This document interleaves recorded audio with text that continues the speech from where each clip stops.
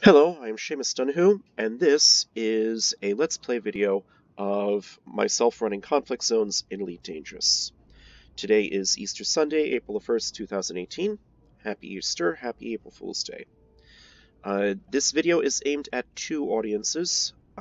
First, players who do not know anything about conflict zones whatsoever and want to see a demonstration of how precisely they work. And second, players who are interested in how I, in particular, like to run conflict zones. So first of all, I'm going to cover a lot of background, because I tend to aim my videos at very new players for any particular game that I'm showing off. Conflict zones... Actually, let me first explain. Elite Dangerous is filled with lots and lots of minor factions, which are part of Elite Dangerous's background simulation. So lots of these minor powers spread out throughout the bubble of human inhabited space.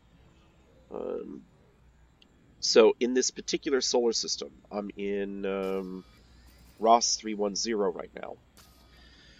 There are, I believe, 7 minor factions, and they have procedurally generated names, partially composed of the solar system of origin. So I've got United Ross 310 Progressive Party, Green Party of Wolf 10, Ross 310 Natural Services, Bumper Purple Central Limited, Ross 310 Focus, and so on. Most of these factions are native to this solar system, so they all have Ross 310 as part of their name. A couple of these factions, however, have spread into this solar system from elsewhere. So Bumper Purple Central Limited is based in the Bumper solar system. Green Party of Wolf 10 is based in the Wolf 10 solar system. Now, sometimes these minor factions get into fights with each other, which triggers either wars or civil wars. And really the only difference between these two is that a civil war will be between two minor factions in their own native solar system, such as this civil war between Ross 310 Natural Services and Ross 310 Cartel. Since they're both native to the solar system, that makes it a civil war. Never mind the fact that Cartel is an independent anarchy, and Ross 310 Natural Services is a corporation aligned with the Interstellar Federation. If one of these factions were from outside the solar system, or both of them were from outside the solar system, that would make it just a war rather than a civil war, but it doesn't really make a difference either way. Whenever there's a war going on, or a civil war, you will see, well, when you're in space, you will see conflict zones show up in the navigation panel. They're not visible right now because I think I just logged into the game. So I'm going to have to undock before these become visible again. But if you're in space, then you can see conflict zones within 1,000 light seconds of you. From my earlier walking around in the solar system, or flying around in the solar system, I know there are conflict zones near Planet 1 and Planet 5. So I'll show you that once I undock. So you can super cruise over to a conflict zone. Drop out of Super Cruise, and then in your right-hand panel, the Functions tab, you can select Faction, and choose one of the two factions that you want to fight on behalf of. The other faction you're going to be shooting at. And then you start blowing up ships, and as you do that, you're going to accumulate combat bond vouchers. And eventually you will want to come back to station, go to the contacts section. The combat... Hold on, let me get rid of... This is irrelevant. Let me get rid of that. You'll want to go to the combat bond contact and cash in the combat bond vouchers that you have. Right? And that's the primary means... Well, that's the built-in means of making money from participating in conflict zones. That option will always be available to you. There can be a couple of other complications that can get involved. First of all, they both show up on the mission board. If you go to the mission board for the faction that's involved in the war, for example, I've been working for Ross 310 Natural Services, they will have massacre contracts for the opposing faction, or sometimes they will have massacre contracts for the to kill the opposing faction. So I can go to any of these contracts. So destroy 48 ships from Ross 310 cartel faction. Find your targets in the conflict zones of the Ross 310 system. And they'll give you a choice of rewards for that mission. So either money or cargo and money, or a lesser amount of money, and I can increase the minor factions' influence in the solar system, make them more prominent in the background simulation, if I care about that sort of thing. So I can, and this reward is on top of whatever combat bonds that you get from the direct participation itself. The other complication that comes into play is that sometimes frontier developments will make a particular war or civil war part of a pair of opposing community goals. So there are two opposed community goals here, one to support natural services and one to support the cartel. When community goals are opposed... hold on, let me talk about the community goals themselves. So as you turn in combat bonds, this number up here is going to go up. That's your contribution to the community goal. And the community goal will progress to whatever tier based on how many other players, whether they're in open or in private group or solo play, how many other players also contribute in combat bonds. Make sure you sign up for the community goal first before you go to the contact section. So sign up for the community goal first. And when a community goal either times out on the next following Thursday, or on the next Thursday to roll around, or it hits tier 8, then the community goal is over and you cannot participate in that community goal any further. And if you were participating in it, then you will receive an extra bonus based on what tier the community goal reached. Right now it's tier 6 as I'm recording this, but I expect it to hit tier 8 before Thursday. As well as what bracket you fall into. So I'm in the top 25% of contributors. So I've contributed more in combat bonds than 75% of all other players who also signed up for this community goal. Now, when two community goals are opposed like this, only one community goal is going to get those rewards. So people who sign up for the cartel and are trying to turn in combat bonds for the cartel, they're not going to get any of these bonuses whatsoever, because the cartel is probably going to lose that war.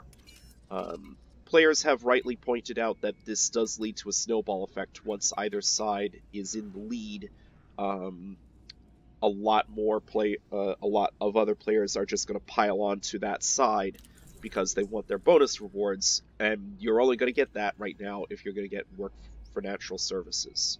So that is a game design issue at the moment. But yeah, that's the other means of... That's the third means of making money off of a war or a civil war. So that's the combat bonds, the massacre missions, and the community goal bonus, if there is a community goal attached to a particular war or civil war. If you look at the in-game galaxy map, the community goal will be marked with this. Yellow icon. Why did I set a course? I did not mean to do that. The community goal will be marked with this yellow icon. Oh, give me a break.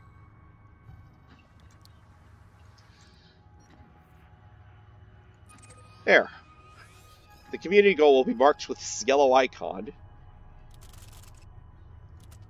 This thing right here. Alright, but at any given moment in time, there are lots of other conflict zones going on in the galaxy. So you can go to state, and you can search for war and civil war. And wherever you see these green or orange dots, those are solar systems where at least one war or civil war is currently taking place right now, and they will have conflict zones. And chances are pretty good that they'll also have massacre missions. It's just that none of them also have a community goal attached to them. So it doesn't have to be this particular war that you can participate in. There are many other wars that could be going on at any given... there are lots of other wars that are going on at any given time. I'm going to talk very, very briefly about my ship setup. I'm using an Alliance Chieftain. Utility mounts are all heatsink launchers, engineered for ammo capacity, so they have 4 heatsinks each instead of 3. Just as a note, in terms of Elite Dangerous progression, I'm a rather advanced player, so I can obtain any ship and outfit it. I also have level 5 access to all of the engineers, which obviously implies I also have Elite Dangerous Horizons. So in terms of progression, I'm a very advanced player. I am not much of a PvPer, though, which is why I'm usually in solo play or my own private group. I don't play in open unless I'm conducting a Fuel Rats rescue. Cores are generally A-rated.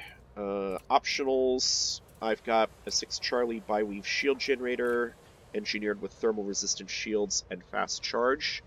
It cuts on my kinetic resistance considerably, but it patches my thermal resistance hole, so I'm not going to take as much damage from lasers. I expect to get hit with a lot of lasers. Shield cell banks are engineered rapid charge shield cell grade 3 with recycling cell. Let me get back to the hard points in a moment. For my armor, I'm using military grade composite, engineered with lightweight armor grade 5 and layered plating. For my hard points, most of my weapons are gimballed burst lasers, because most of the time I cannot aim. And I have a single fixed 3 Charlie beam laser, because sometimes I can aim. My gimballed burst lasers, I use focused weapon grade 5 and oversized experimental threat for a little more damage. But the focused weapon is to give me a little bit more range, as well as increase the armor piercing rating.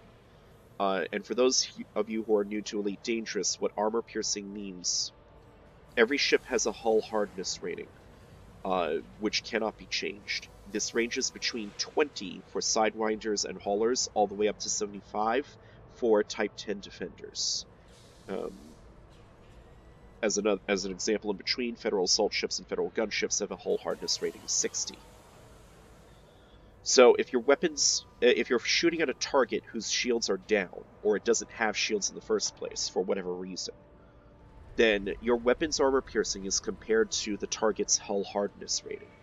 So if you're using this one Gulf burst laser against a Sidewinder whose hull hardness rating is 20, well, the armor piercing matches the hull hardness.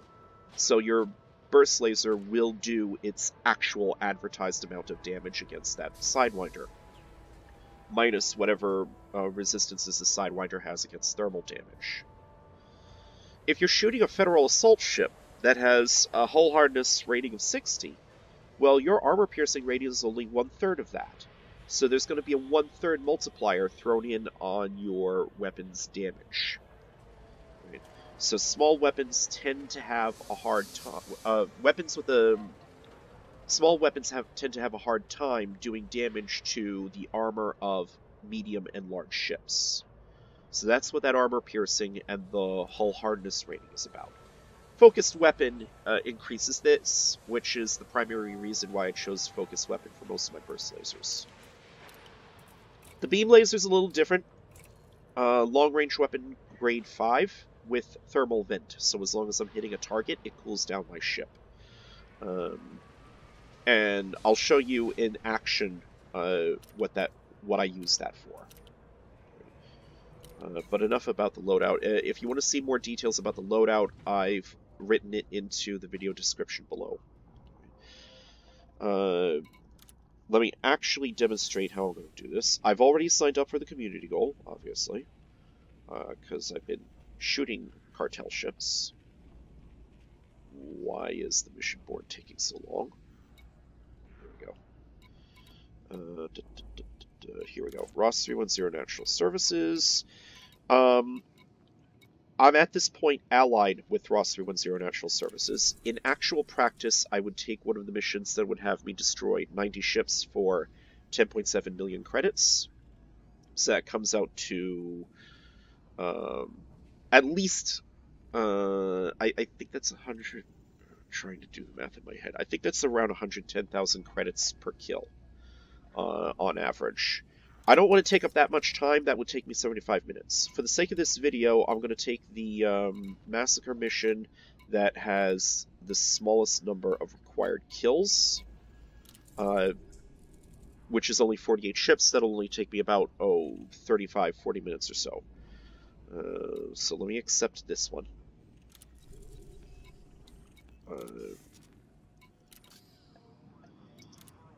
And return to surface.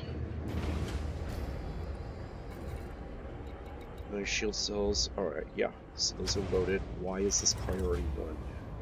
There we go. That should be. Alright, yeah. Alright. And launch. Docking clamps retracted. Observe queuing system when exiting the station. Thank you, Control. Alright. Radar says everything's all ahead of clear.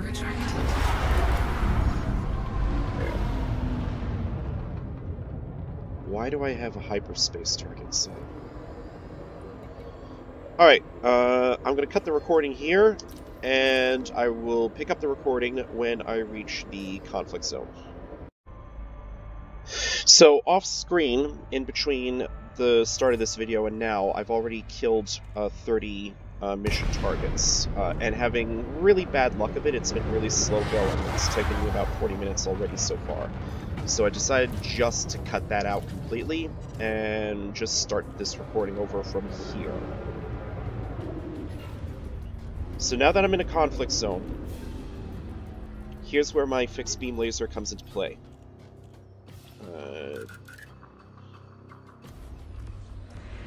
Now, fixed weaponry has a very subtle aiming assist feature. If I can get my yellow targeting dot for the beam laser inside that tiny little red box, then it will lock onto the center of that box and hit the target exactly. In this case, that would be the shield generator. Whether or not it actually does damage to the shield generator depends on how the target ship is oriented relative to me. So if I'm having to shoot through 3/4 the length of the ship in order to hit that shield generator, I probably won't be hitting the shield generator. Under attack.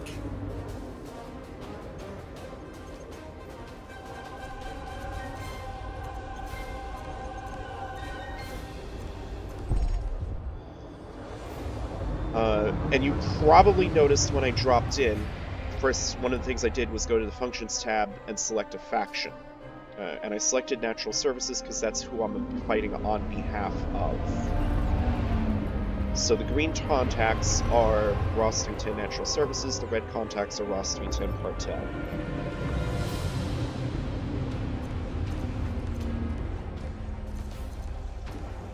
Now, every one of these ships that dies where I shot it sometime in the past minute before it exploded, or at least I guess it's a minute.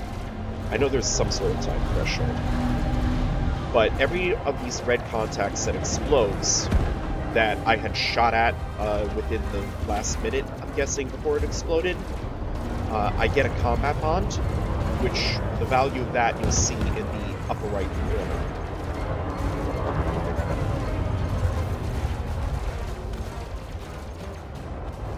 Observe, 41,400 credits. Now, if my ship explodes, then that combat bond is invalidated. Your combat bond vouchers, your bounty vouchers, your uncached exploration data, any intel packages you have, all of that is invalidated when your ship explodes. Even if you returned to a station, switched ships, neglected to cache any of that in, and then your ship exploded, it will still be invalidated. So be aware of that. However, for the massacre missions, you still get to keep the kill count on the mission.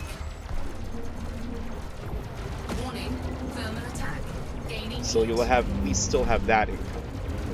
But for the combat bonds, and also additionally for community goal contribution with combat bonds, you need to get your ship out intact, or at least with 1% hull, and get back to a landing pad where you can cash in these bonds.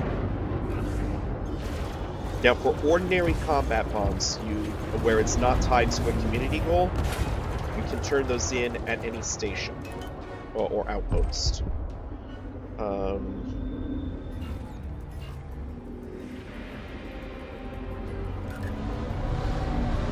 But for the community goal, you have to make sure you turn in the combat bonds at the specific station for the community goal.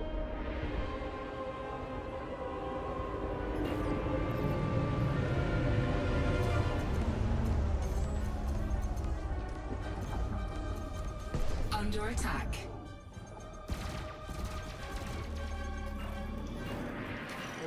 There's a lot of reds on the field. I don't like this. I'm gonna go after easy targets that I can kill by myself and hopefully thin the herd. Or thin the pack.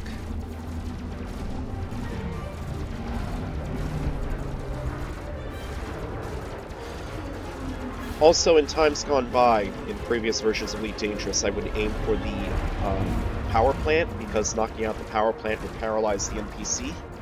That doesn't seem to be the case anymore. I'm guessing it's a bug. Players have been complaining about it, but Frontier hasn't fixed it as yet. Today is April the 1st, 2018, and no, that's not a April Fool's joke.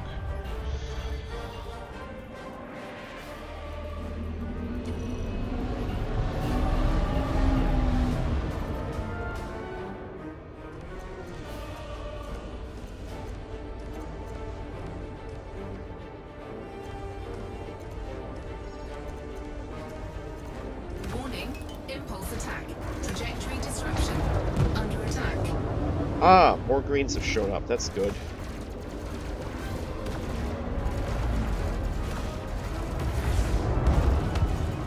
Warning.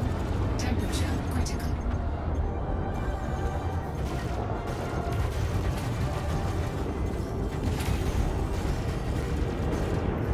Alright, his shield generator's out. With the shield generator out, at least that prevents the NPC from getting its shields back online.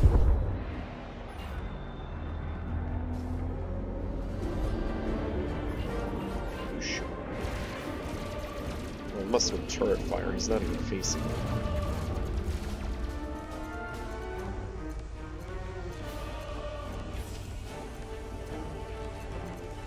Federal dropship is not typically a good choice to engage alone.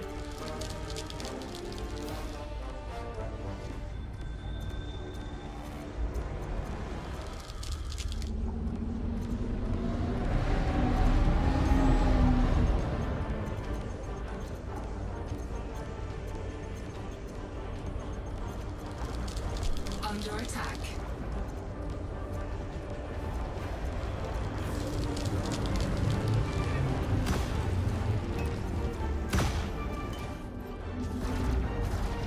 Well, the shield generator's out. Let me try going for a power distributor. I don't know if that does any good or not. I don't think it'll stop his weapons from firing, but we'll see.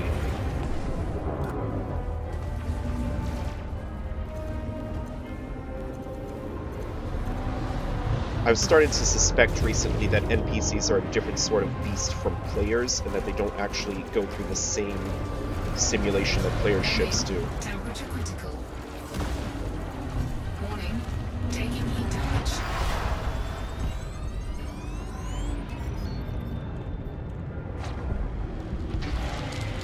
Heat sink deployed.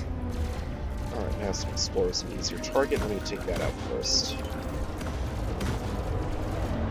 He's shooting at me. Python.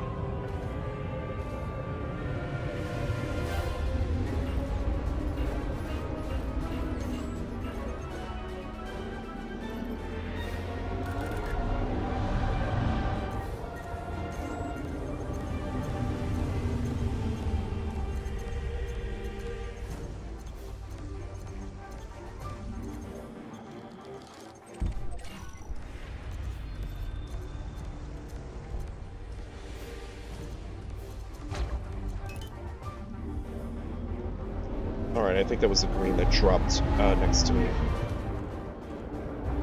Always be very suspicious of FSD drops that occur near you. Pay attention to the sounds. Because if there's a whole bunch of new reds showing up, they're gonna shoot you.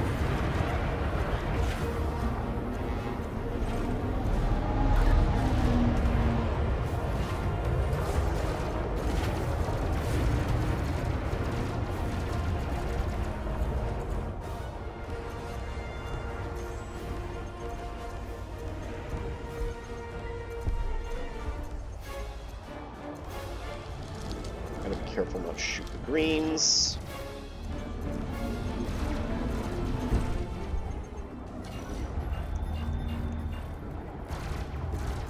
Now this is a good battle situation. I've got at least 7 different greens shooting the same red here. And if I can keep this up long term, this is where you can really make money quickly in the conflict zones.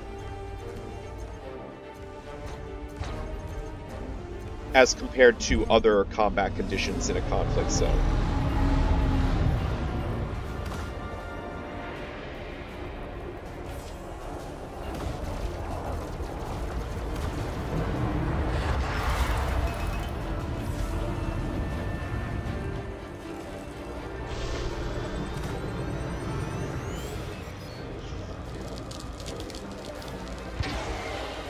Heatsink deployed.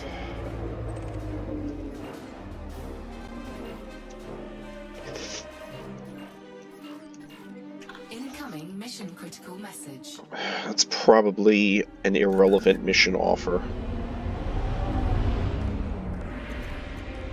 So I had 7 greens all shooting the same red, then 4 new reds showed up right nearby.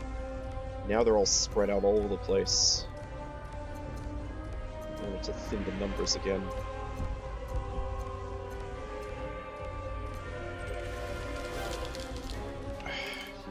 So hold on, there he is.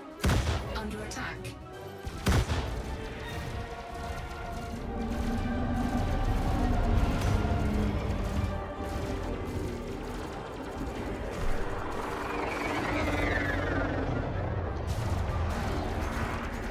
Warning. Temperature critical. I think I can take on a Cobra. Taking heat damage.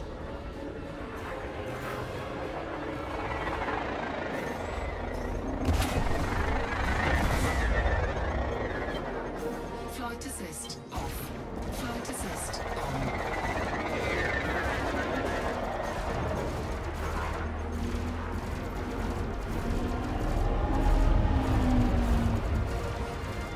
Warning, taking heat damage.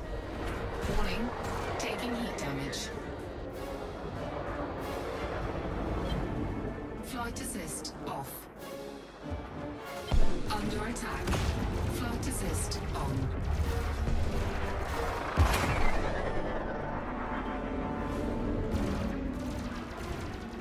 Alright, I'm gonna just back away from him. That should keep him in front of me.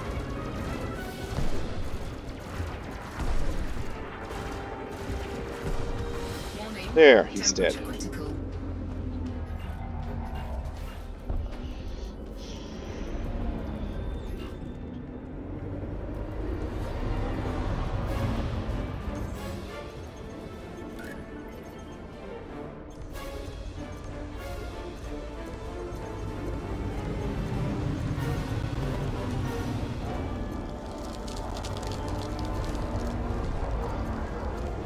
Type 9s, also known as battle cows, although maybe Type 10 Defender's a new battle cow these days. Type 9s are not particularly maneuverable. Under attack.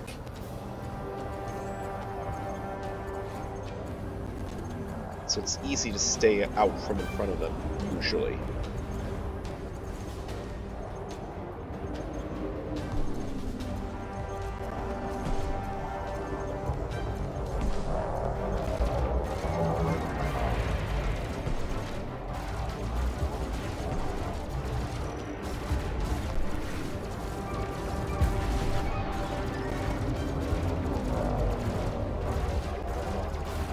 There, your shields won't be coming back up.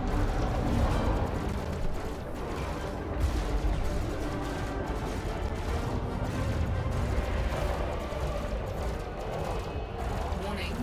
Temperature critical. Now, someone did once test this, actually, from what I've heard. Knock out an NPC's life support, and 5 minutes later, it'll die.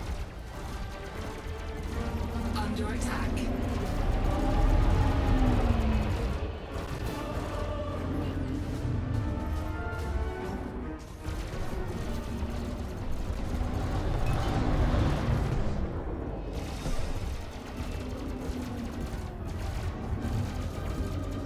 You know what? That's a better battle situation over there.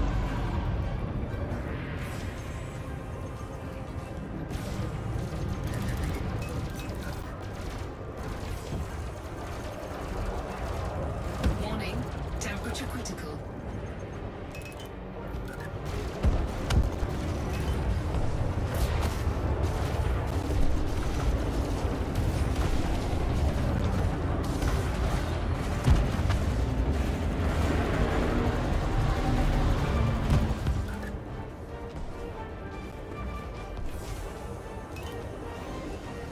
Under attack.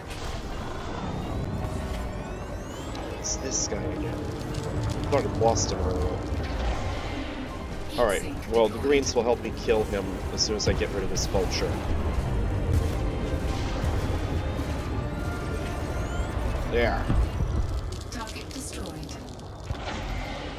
Heat sink deployed. Should help deal with this situation.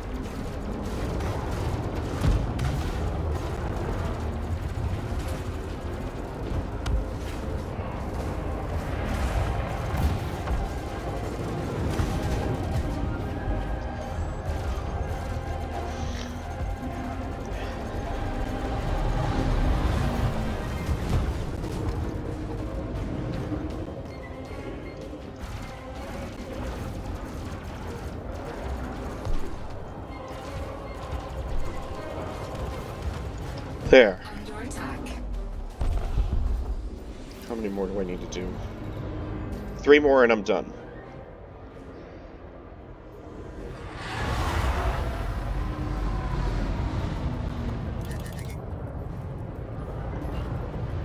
Alright, I'm gonna pick off an eagle then.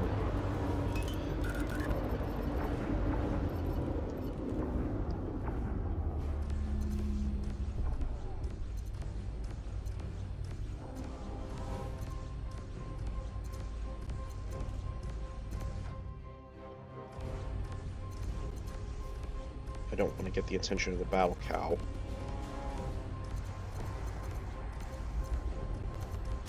Under attack.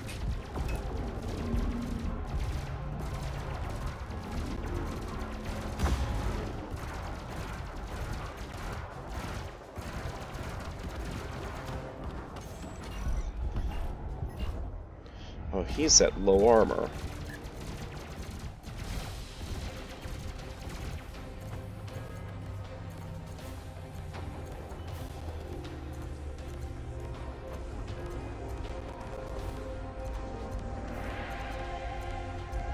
Oh, he's running away from me. Oh, he's dead.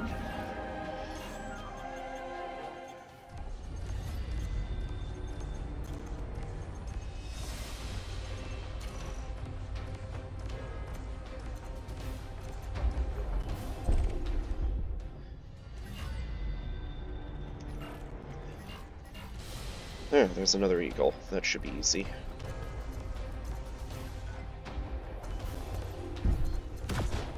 attack. Now, my alternative for the fixed beam laser is a plasma accelerator, which I have engineered for long range, but that's more to increase the shot speed.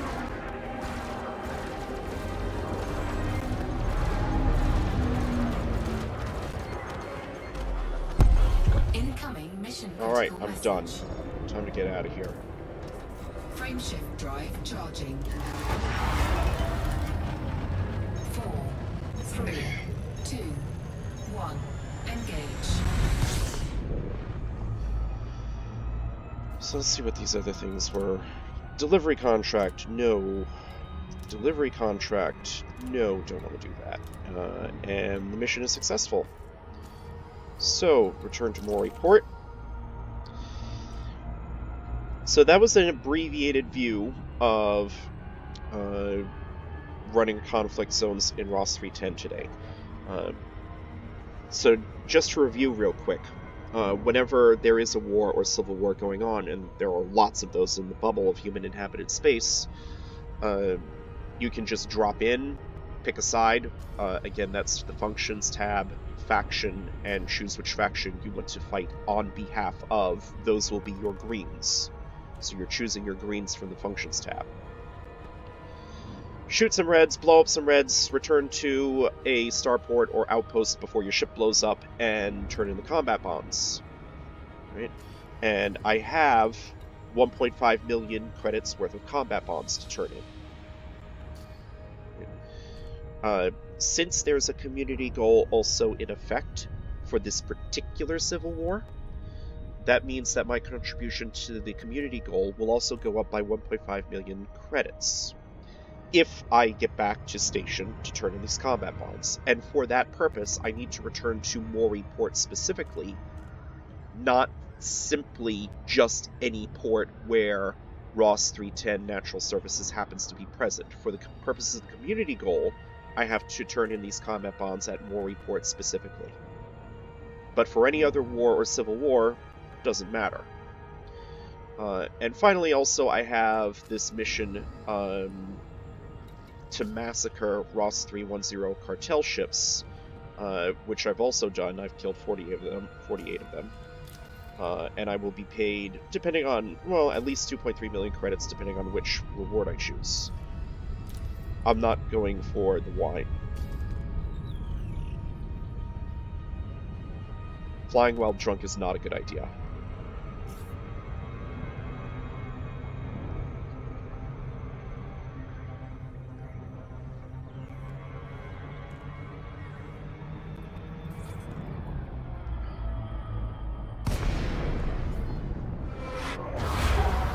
And I'm a little off target.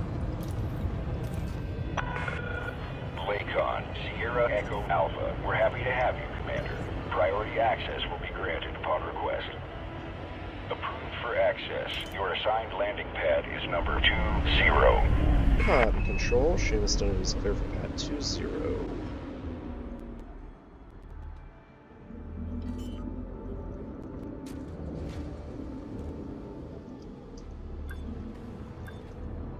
Landing gear deployed.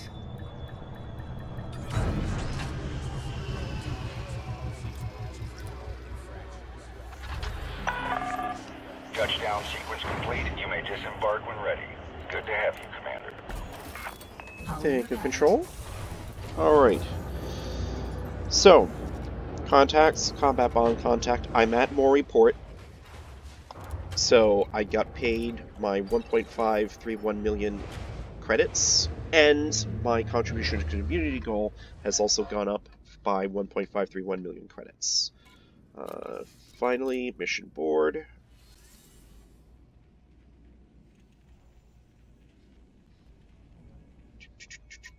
Here we go.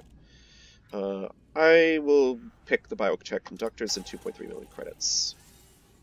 Alright. So yeah, that should be an explanation of conflict zones and demonstration how to do them. Now, I'm using an Alliance Chieftain, which is, of course, a rather high-end vessel. It is possible to participate in community goals, in conflict zones. It's possible to participate in conflict zones with a smaller vessel. I wouldn't try anything smaller than a Cobra Mark III, because the smaller the ship, the more fragile you are, and if multiple Reds start shooting you all at once, your small vessel might vaporize rather quickly. No matter what size of ship you're going to be flying, expect to take a bit of a beating. So the smaller your vessel, the more you're going to need to rely on movement to not get hit. And the quicker you're going to need to be on the ball about getting out of trouble. So noticing when there are multiple Reds around you, or when the Reds outnumber the Greens. So you definitely have to be more cautious. It's still possible, but it's trickier. If you have friends in Elite Dangerous, you can form a wing with them, and having actual buddies who will help you kill the same target, who can focus fire with you, will probably help a great deal. But if you're operating solo, probably your first priority would be thin the number of Reds, pick off the easier targets like Eagles, Cobras, Asp Scouts, Asp Explorers, and then try to find situations where multiple Greens are shooting the same Red, which can be a little bit tricky, so definitely you'll want to go into the options, controls, targeting, and make sure you set key bindings for cycle, next hostile, previous hostile, next subsystem, previous subsystem. Alright. But yeah, that pretty much covers it. Thank you for watching.